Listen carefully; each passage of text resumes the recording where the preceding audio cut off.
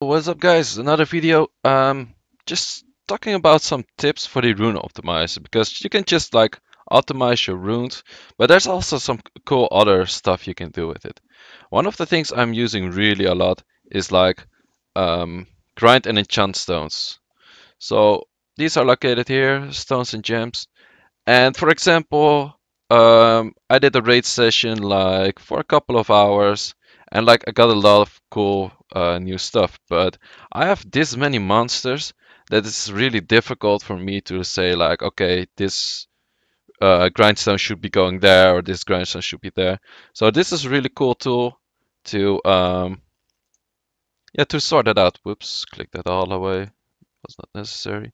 Okay, so let's say I sorted on just violent. And I'm going like, okay, where can I put this attack rune? Like you can see, like if I have to check like all of these monsters where I want this attack rune, that's gonna be difficult. So this tool is just checking right away, like where can you set it? So let's say, you Okeanos, I could use that. So I equipped it in game, can equip it here. Like for example, I got a 4, and then that thing is gone. So and then you can go on to the next one. So like for example, Kumar, maybe give Kumar +6, +5. I don't want to really upgrade that. Maybe Lisa, +5. Nah, not really worth it. +6, +5. Until you find like the character that you, or like the monster that you're like, yeah, I can upgrade this. Like this is only +3. And finding like these +3s in just your, in the game itself is quite difficult. Also, for example, if you do not want to make a new export and just because like you have probably some gems and grindstones in there already, um, a really easy option to create them by yourself is also within here. So for example, if you click on, well, let's say I got like a crit rate, hero, enchant stone. I created the new one, and I could just place this somewhere. For example, I could say like, yeah, I would like to equip that. So on this, for example, I got a +7. That's really cool, right? This is really something you should use. That's so cool. Another thing is like upgrading +0 runes with potential. For example, you've been like running a lot of giants and you logged out without like upgrading the +0 stones or the +0 runes. And then you're like, ah, shit, man. Which runes did I get like new? And you have to click buy all of them. It's like super annoying.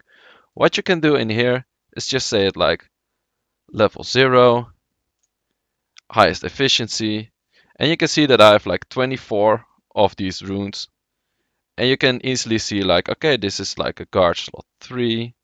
But you could also find like, for example, if you have like really low runes, like even green runes, you can just set it like quality, and you can just like check it out if that you want to toss them out. This is also like a way to um, get more storage for your runes, like you're checking like efficiency. These are pretty shit, but they're fights, so I want to keep them. This Swift, it does run speed. That's okay.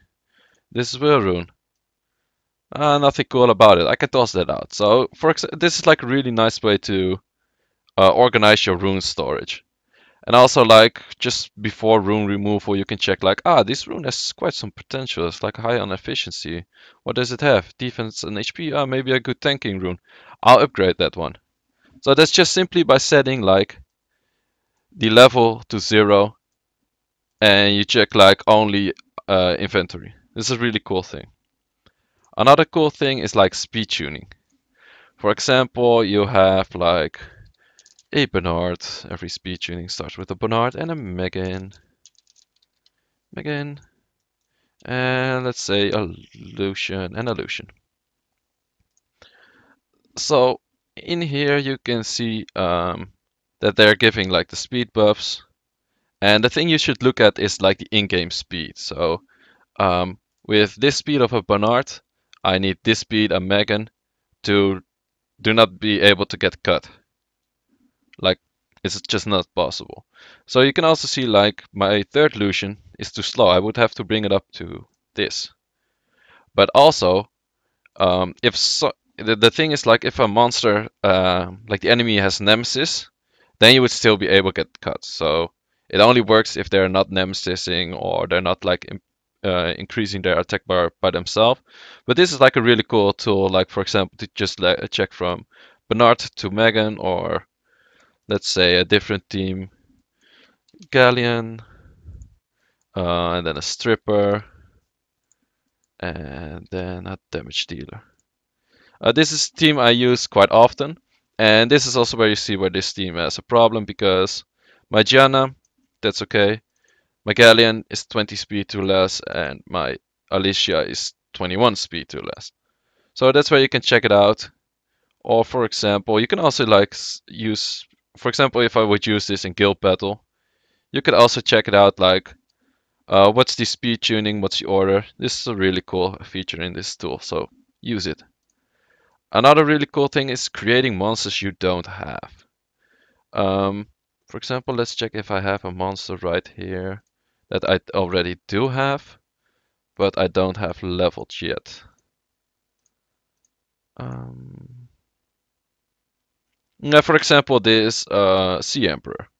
I just got it, but I want to check how it's gonna be runed, but I don't have time to 6-star it yet. You can easily press this button, and it's an awakened 6-star. And now I can just simply, I can optimize it, and the base stats, everything is just, it's awakened, it's 6-starred, and you can just use it right away. But you could also, like, for example, for a you got a new monster, but you don't want to create like a whole new, you don't want to log out, log back in to get like the new JSON file. And I got a Camilla, for example. I really want a Camilla. So I just created my Camilla in this thing. And I can just like run the optimizer on it. So these are like some really cool features that you should use. This is like, maybe there's some more. If you have some more, please leave them in the comments because I think I'm using this tool like quite good, but there's probably some things that I haven't seen or haven't been using that much. So if you see anything, share it with the community. And I hope you enjoyed this video. See you at the next one.